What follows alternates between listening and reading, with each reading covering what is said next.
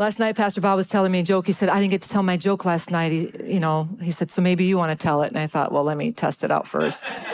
So he told it, and I thought, actually not bad. So he's getting better. Google must be helping there somewhere. So I'm going to share the joke with you because it is kind of funny. There was this man that was coming home from work, and he realized it was his wife's birthday. So he swung into the mall and went into this perfume shop, and he asked the lady at the perfume counter, he said, I need a gift for my wife. So she brings out this bottle of perfume. It's like $150. And he's like, something else. Need something cheaper. So she comes back, $100 bottle of perfume. I need something cheaper. Comes back out, $50. I need something cheaper. So he goes back, comes back, $25. He said, I said cheap. So she goes and she hands him a mirror.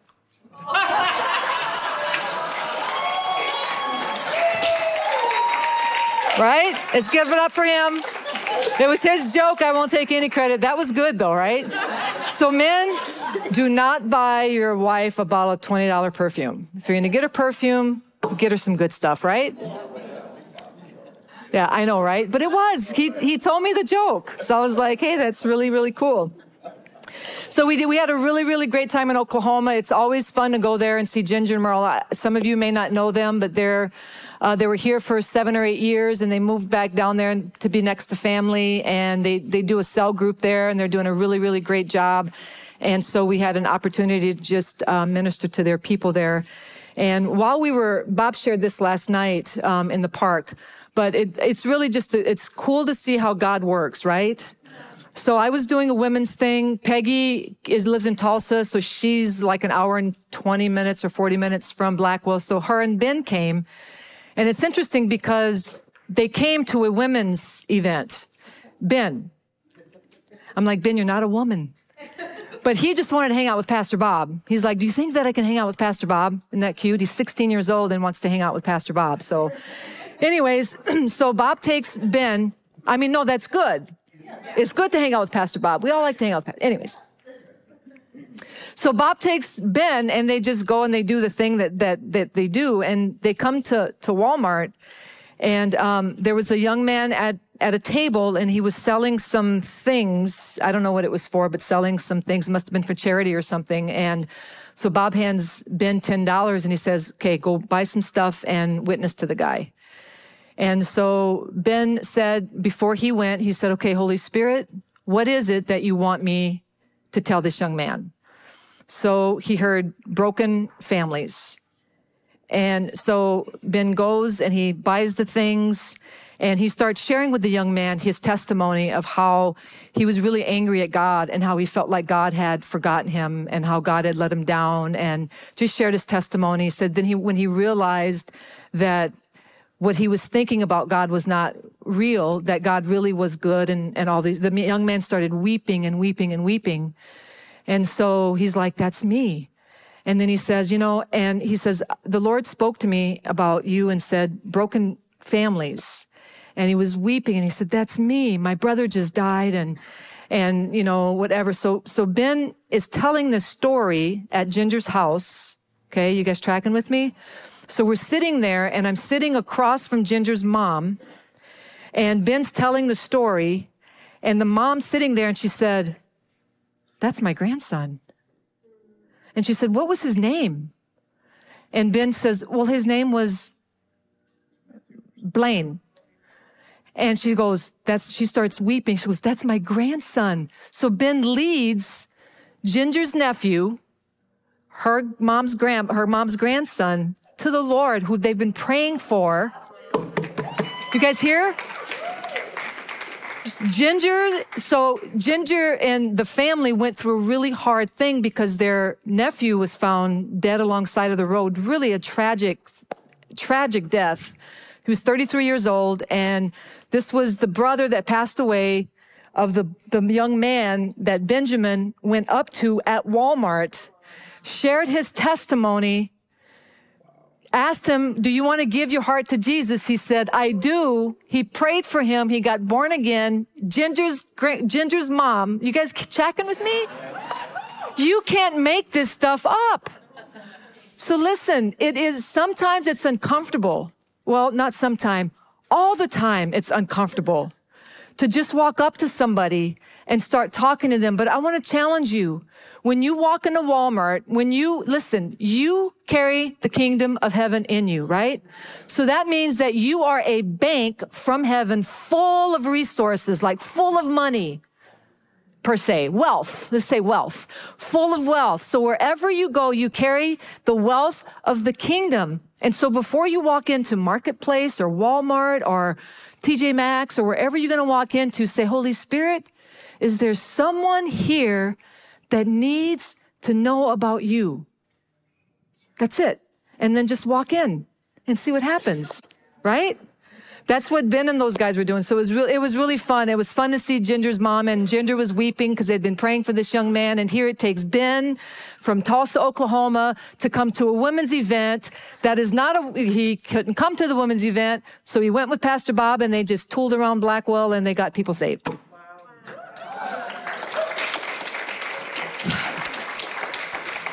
It's so cool. So I just let's just pray. Lord, I just thank you for this time with the people, God, and I just ask that you would just guide my words, let my words be your words, God, and prepare the hearts of the people in Jesus' name. And the body says, amen. Amen. I want to talk to you guys a little bit about the heart.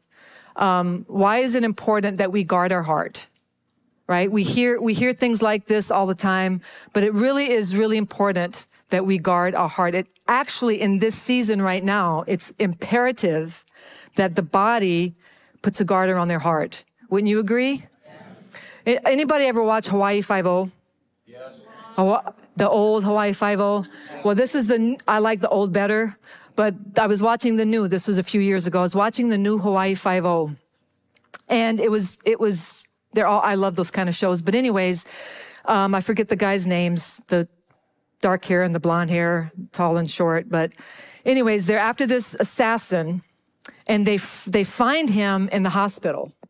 So they're at the hospital and they're interrogating this guy because he's an assassin for a mobster gang, so he kills people for a living. So the reason he was in the hospital was because a year or so prior, he had a heart attack and he had had a heart transplant. So he had ended up back in the hospital because he was having some issues. So they were grilling him about the people that he killed, right? But what had happened after he had his heart transplant is that he couldn't kill anymore. So what he did is he took the money from the past that he had killed people. He took that money and he bought an island. Tracking with me? He bought an island.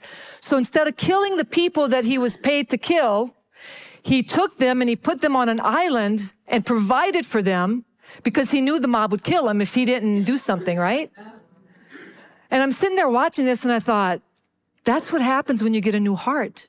You see things differently. He couldn't do the things he did before because he was given a heart from another person planted in him. So instead of a heart of stone, he had a heart of flesh.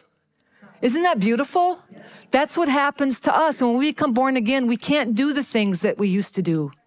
Isn't that beautiful? So it's really, really important. We need a heart that is pliable and a heart that is guarded, right? And when we have that, we'll behave differently. Don't you think? Amen. I 100% believe that. Say perspective shift.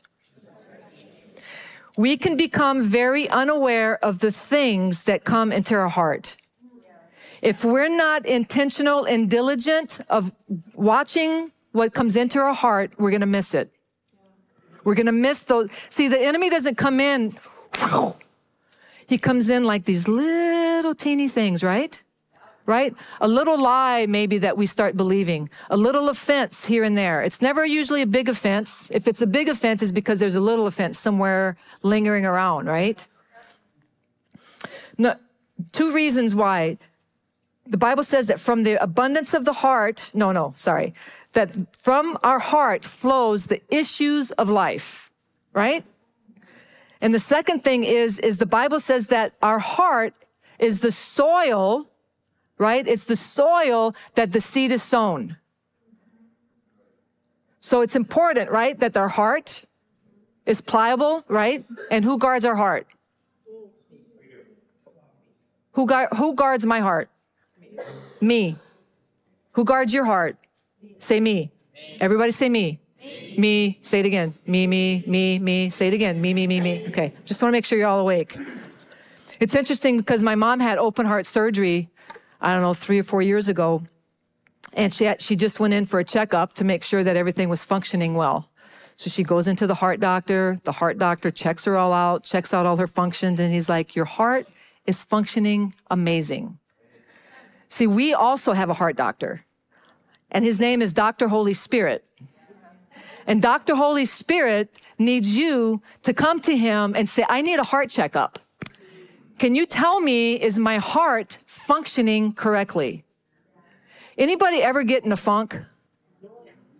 You ever get like frustrated and irritated and you're like, what in the world? It's because we got to go to Dr. Holy Spirit and say, I need a heart checkup. My heart isn't functioning correctly because it's out. When I function in that capacity, that's not God, right? My heart is out of whack. Wouldn't you agree? So we need Dr. Holy Spirit to put his little stethoscope, right? That thing in the ear, and say, you know what? There's a little offense hiding way back in there. There's something that came in. Maybe you were frustrated at work, or maybe there's a little bitterness that hasn't been tended to. And that little teeny thing is starting to grow and starting to affect your behavior, starting to affect the way that you see things. Everybody, yes, smile, say cheese. Yes, that's so good. I got to watch myself because you ever see yourself sometime? Like just sitting out in the audience? We should give everybody mirrors, right? Because it's just like, I really look like that. No, I'm kidding.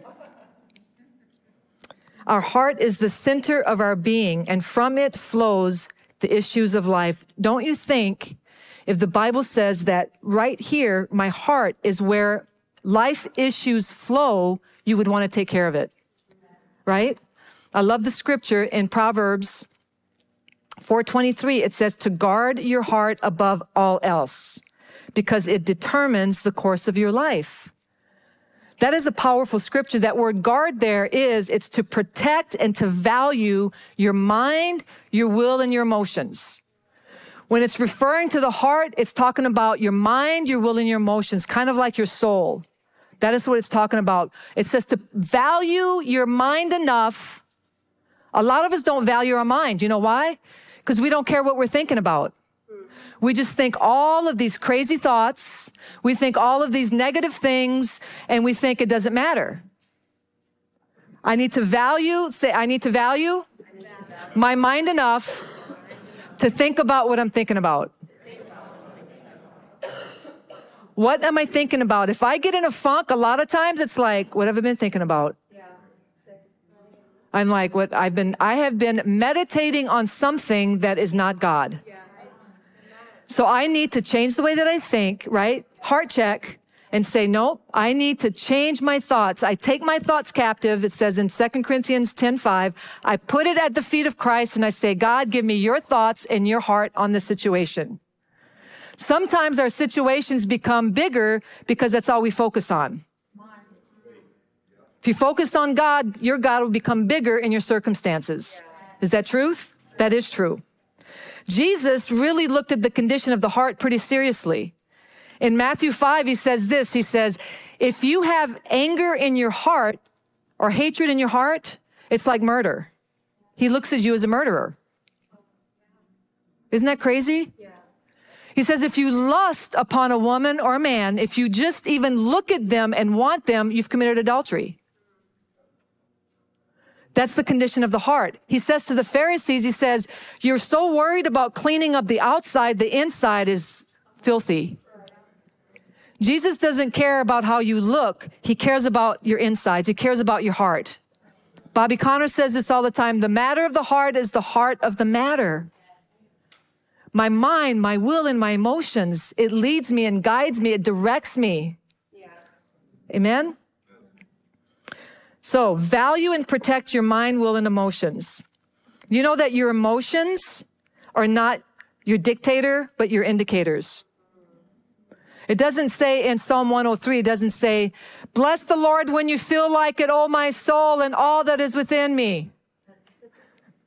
It doesn't say, praise the Lord when you feel like it and you're in a good mood. No, it says, bless the Lord, oh my soul. It's telling you this, even though you don't feel like it, do it. My emotions do not tell me how I'm going to praise. My emotions don't tell me if I'm going to get up in the morning and go to church. I don't feel like it. I'm tired. I think I'm just going to sleep in today. Well, I don't want to go to church because it's really a nice day. I have those thoughts, especially in our summers. It's like, Lord, please, right? Forgiveness is the key to a soft and pliable and teachable heart. Forgive everyone, everything, every time. Say that with me. Forgive everyone, everything, every time. And you're like, but they don't deserve it. It doesn't matter. It's not about their deserving it. It's about you living free. I guess Pastor Mike preached a pretty amazing message last week on forgiveness.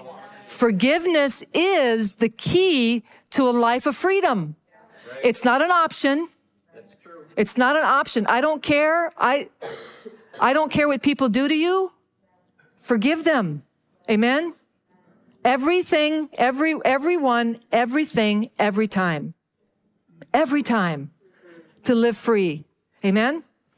That is going to keep your heart in check with God. Psalm 19:14 says this. This is one of my favorite Psalms. It says, may the words of my mouth and the meditation of my heart be pleasing to you. Doesn't say pleasing to the people.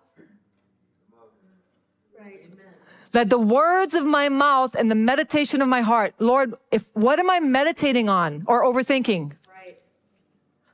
This is people overthink. How many is an overthinker?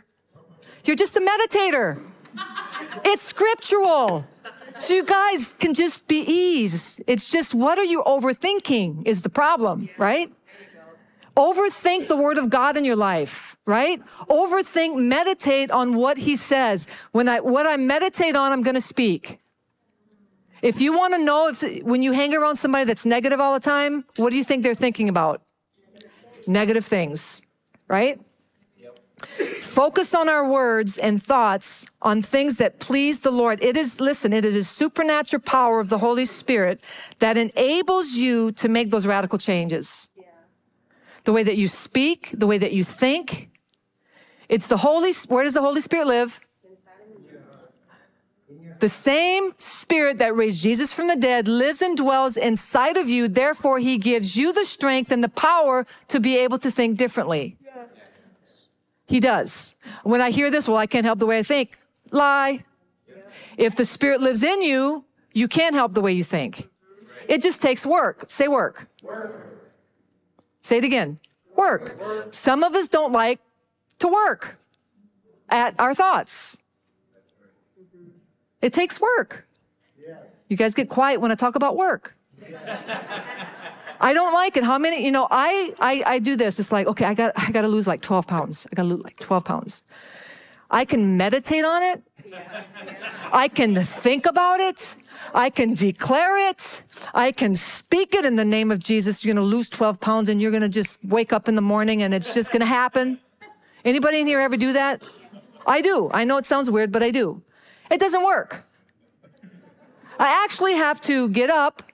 I actually have to eat differently. I can't have that third piece of cake. I can't have the fifth pizza. Seriously, I can't. And I have to walk. I have to do something, exercise if I want to, right? Yeah, that's right.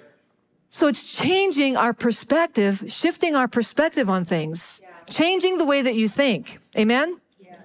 Actually have to do something. If I focus and meditate on the things that are not right, then if I focus on a person's weakness, anybody ever do this? You're irritated with somebody and you start focusing on, it's probably husband and wives do this sometime. You focus on their weakness, like they didn't take the garbage out, again? Or, anybody, or is it just me? Women, help me here. Don't throw me under the bus. Right? But the more that I meditated on it, the more I meditate on what he doesn't do, I don't see what he actually does. Right? The good things outweigh the bad, but what I meditate on, I give power to. Right? I think more marriages would actually work if each person would just start finding the good and focusing on the good. It outweighs it, guaranteed. Right? Paul even tells us in Philippians 4, 8 through 9, he says, and now, dear brothers and sisters, one final thing, fix your thoughts on what is true. Say true. True. Most of us, when we have issues with people, it's because we believe something that we think is truth. I want to encourage you guys. If a relationship in your life matters and you're having an issue, sit down with them and ask them what the truth is. This is what I'm thinking or I'm believing. Is this the truth? 9 times out of 10, it's not. Right? Broken relationships come because we believe things that we think are truth, or we make them our truth, and they're simply not true. It's our perception or perspective of somebody else's behavior. I don't want people to believe a lie about me. Although they do, but if they'd come to me and ask, they would realize it's a lie. Right? Think on things that are true and honorable.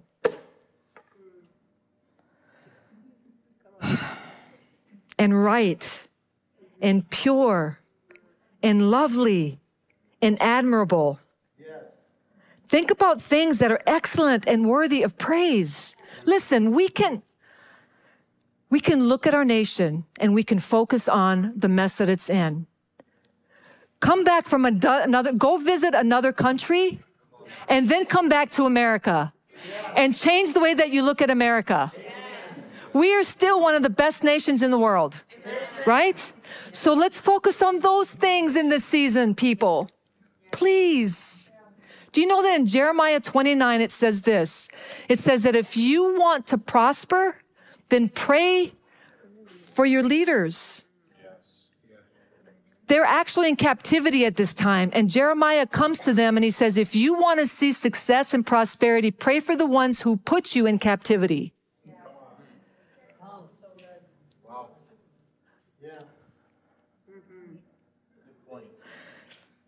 It is a good point. If we want to see our nation change, we've got to pray differently. Amen? All right. And then Paul says this, keep putting into practice.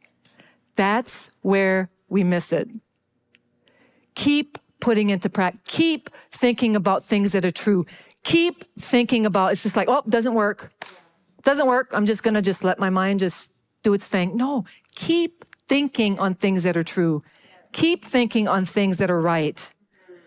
If I start getting negative, nope. Keep thinking on things that are true. What is true? God, you're good. I don't understand it, but God, you're good. What is honorable? God is honorable. Right? Think on his word. Amen. His word is truth. His word keeps us going. His word is alive. His word cuts us. His word corrects us. His word keeps us in alignment. Amen? Keep putting into practice. I love that. We have to be intentional to guard our heart. What are we watching? What are you allowing yourself to indulge in through the eye gate?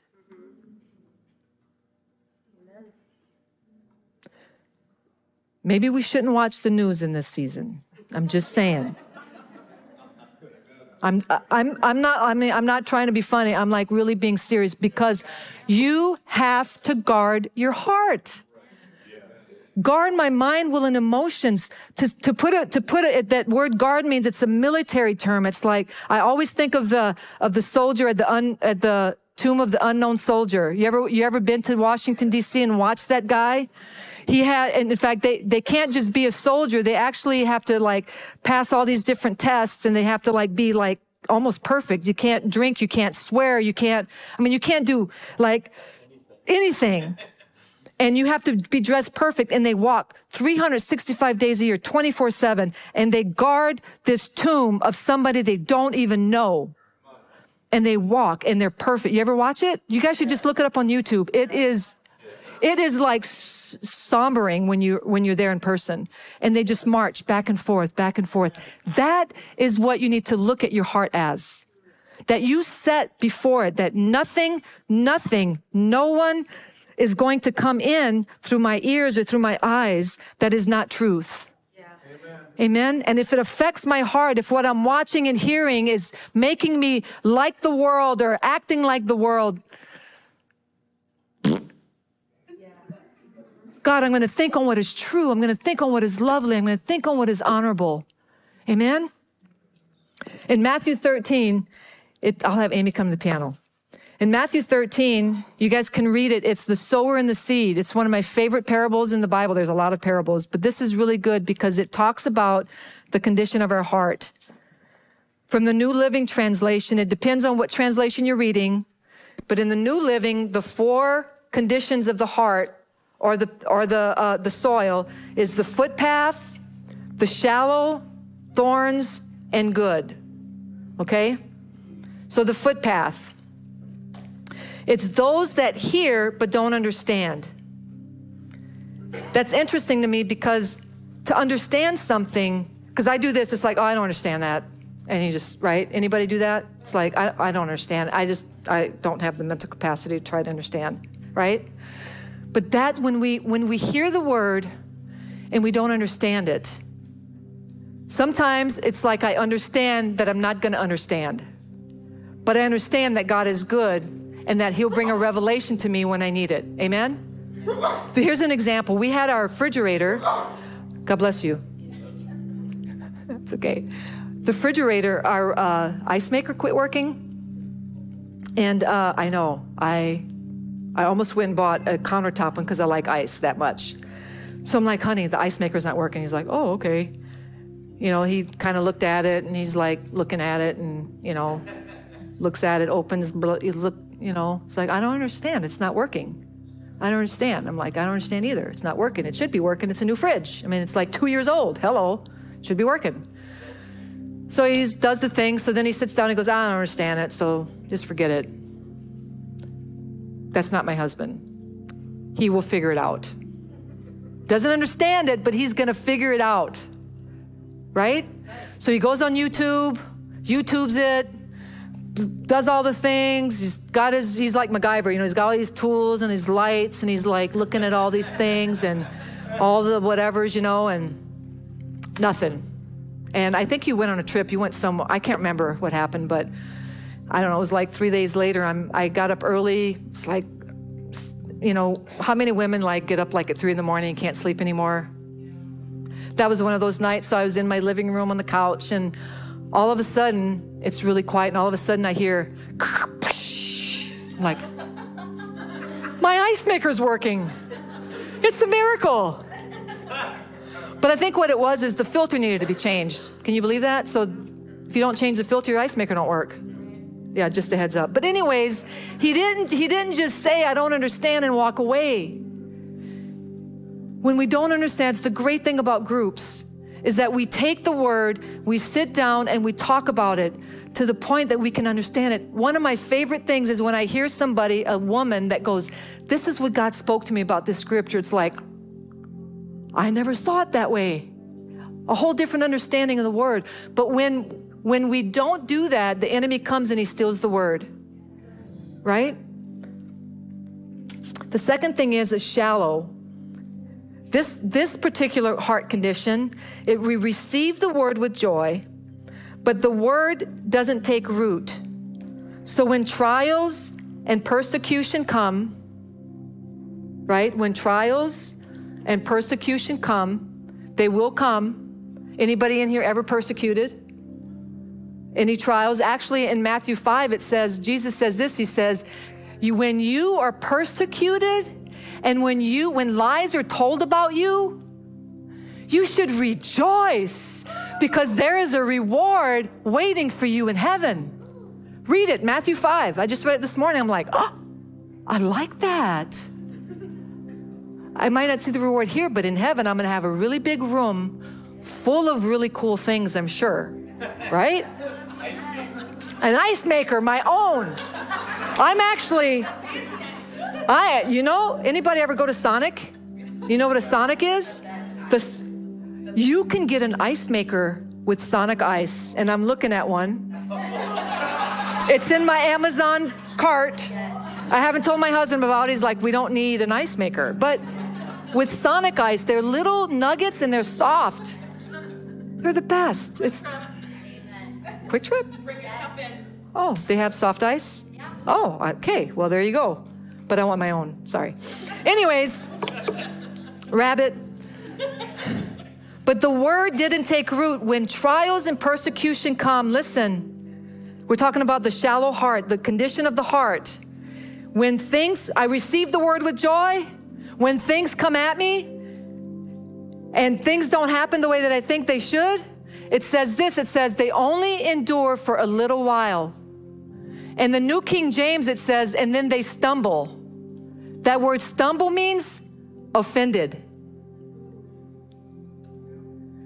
So this condition of the heart hears the word of God, gets excited about the word of God, but it doesn't take root. So when anything comes at them, they get offended. And then the word of God can bear no fruit because I walk around offended. The thorns, we receive the word, but we allow life's busyness and distraction to pull us away from the word. Anybody in here relate to any of those? Which is why we need to put a guard at our heart. So my heart stays good.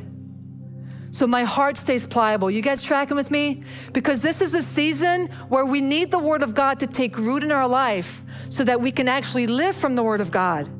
Amen? Because that's part of our identity. What is your identity? Remember where you're from? Where are you from? Not Barron County, not Eau Claire County. You are from heaven. Your DNA is heaven. It says that you're seated in heavenly places. That's when you take your last breath here. Remember, your passport expires and you go where you came from. Heaven, right? Which is why we got to guard our heart. So when things come at us, we're like, okay, wait a minute. No, I know who he is and I know who I am. Amen? Couple scriptures for you guys. You can jot these down. Psalm 91:1. How many know this one? Psalm 91. How many love Psalm 91? Oh. He who dwells in the secret place of the Most High. I love it in the Amplified. It says, shall remain stable. How do you remain stable? In the secret place. How do you remain stable? In the secret place. Amen? And fixed under the shadow of the Almighty. That's how we keep our heart pliable and teachable. He that dwells, that means lives, abides. That's where we go to. I always look at it as an umbilical cord, maybe because I'm a woman. But you know, when a woman is pregnant with the baby, how many love all the babies? There's so many and they're all so cute. They're just so cute. Anyways, that little baby in the belly, God, the source supply, you know, the mommy doesn't feed it like they do the birds, you know. It's like there's an umbilical cord from the mom's into the baby's navel, and it's a source supply. And that's how I envision dwelling with God. It's like he is my umbilical cord, like he's my source. Not Facebook, not CNN, or even Fox News. No, my source. Where does my help come from? Right here. This is where your help comes from. Amen? If you gotta walk around with it on your head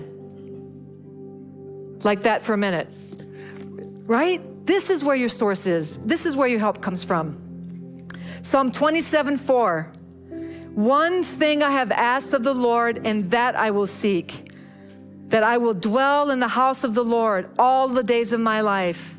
That's got to be our heart's cry, that we dwell in him, in his presence. Amen? How many love being in the presence of God? The things that we haven't seen yet are the things that we're going to see. It's interesting because when we were in Tulsa, we were in the house of prayer. Oh, no. What's that thing called? That thing. The prayer tower. Anybody been at ORU? If you haven't, you should go to Tulsa just to see it. It's amazing. Anyways, we're like, we're going to go to the prayer tower. So we swoop in there. It's 4:55, and this sweet little gal behind the counter, we're like, can we go up to the prayer tower? She's like, you have 5 minutes. Yes, you can. We're like, okay, we're going to hurry. So we get up in the elevator, and we get up, we walk off. There's 2 ladies. Did you share this last night? Okay. He said, yeah. He didn't. Not this one? Okay, you guys are all liars because he said he didn't. Okay, no, I'm kidding. So we get off the elevator, the 4 of us. There's Peggy and Ben and Bob and I. We walk off the elevator. There's 2 really cool ladies sitting there. And so we walk around, it's a tower. So you walk around, and so 5 minutes. So we're walking around and looking at all the things, and we really fast. And then we walk around, and Bob looks at this lady, says, hey, I walked off the elevator, and the Lord spoke to me and said, don't leave without having you prophesy over us. She's a Southern lady. You know how Southern people do? She's doing all the things, and she's like, ho, ho, all those things. And she says, that's why I couldn't leave. It was like 30 minutes. She's like, I was trying to leave, but she's like, the Lord wouldn't let me leave. So she's just, I'm like trying to hold her up, but I'm not kidding you. Something fell. It was literally like lightning, and my whole body was like sweating, and it was not a hot flash. I know the difference. So we're standing there, and she's just prophesying. And the first thing she says is, build the building. Right? We're like, who are you? And she just starts prophesying things about our ministry, things about what God's going to do. And it's every single thing that God has already prophesied way back here, probably 15 years ago. And we're just like, we're just doing the thing with her. I'm like, give me a hanky. I need a hanky. Crazy. So it's now 5:30, and we're like, we're going to get in trouble. We got to go because that lady said we only had 5 minutes. So we all get off the elevator, and we're like, ma'am, we're so sorry. And she's like, oh, that's okay. Looks like y'all got touched by God. I want to live in the South again. Like, dang, man, that was good. We go there just to walk around, and the Holy Spirit comes and falls, and we're just holding this chick up, so she doesn't, and she's like, I think I'm supposed to come preach at y'all's church. I'm like, maybe you should.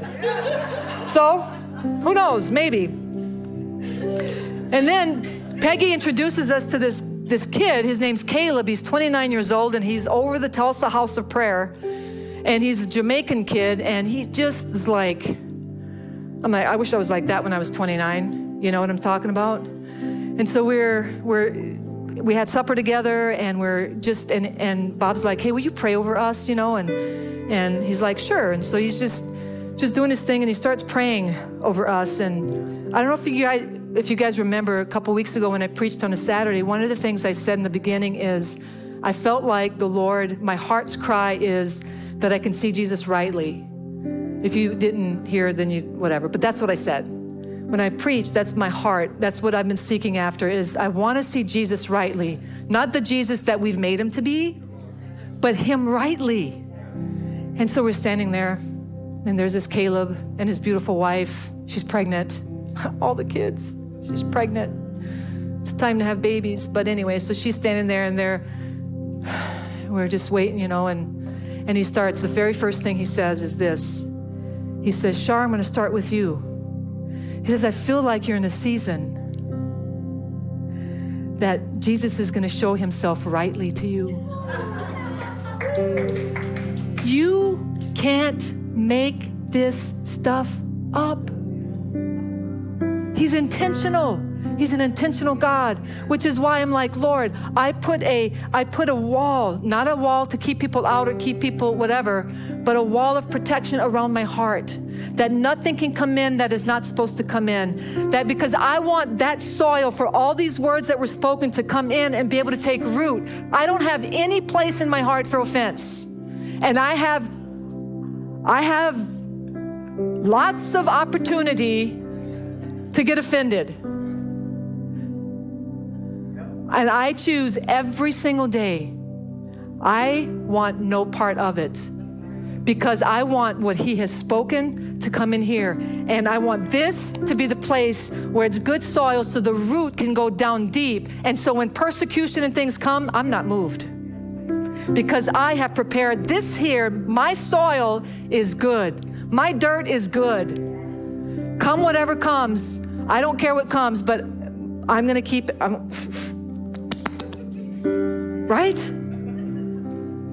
So you guys just get ready. I'm just saying that everything has been repeated again, all the way in Tulsa, Oklahoma, that we can be in a place that not a single person knows us. Don't even know what, nada. It's my Spanish and English together, right, honey?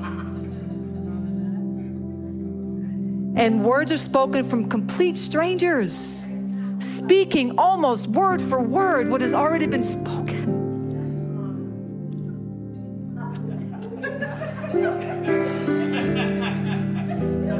Sometimes that Southern comes out of me when I'm in the South a little bit, you know?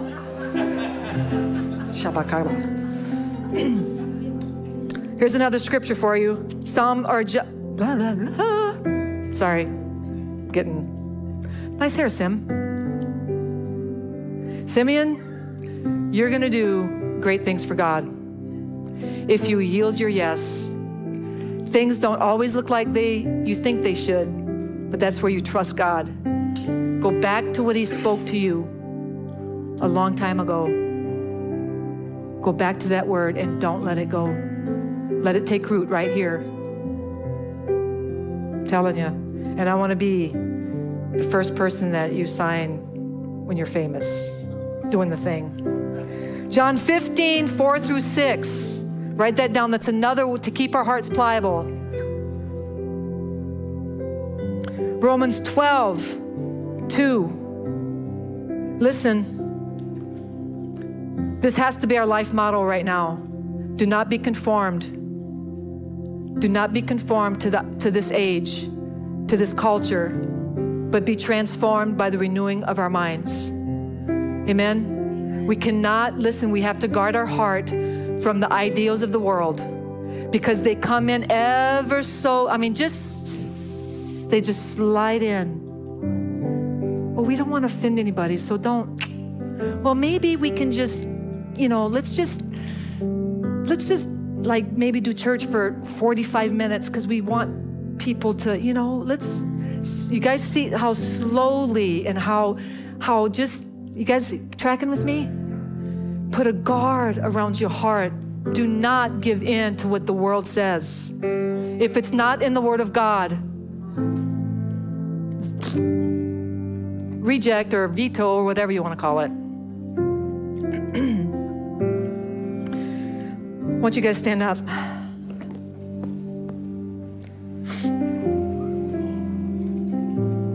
Psalm 19:14, may the words of my mouth and the meditation of my heart be pleasing to you. So Lord, I just thank you for these people here this morning, God, and I just ask that you would come and you would reveal anything to us that is maybe hidden in our heart, any offense, any bitterness, anything that maybe slithered its way in that we're not recognizing, but that is keeping our soil not good for things to take root and bear fruit. God, we give you all of these things, Lord. We surrender our heart to you. We yield our heart to you, God. And we choose today to put a guard, to value our heart enough, to value our heart enough, to value our heart, to value our mind, to value our will, to value our emotions enough that we're gonna protect it. We're gonna protect it because it's more important to us that your word takes root so we can actually experience it the way we were designed to experience it. So Lord, I thank you for all that you are and all that you will be to us, God, in this season. I ask that you would bless the people, that you would go with them, that you'd meet every single need above and beyond all they can think or imagine. In Jesus' name, amen. Amen.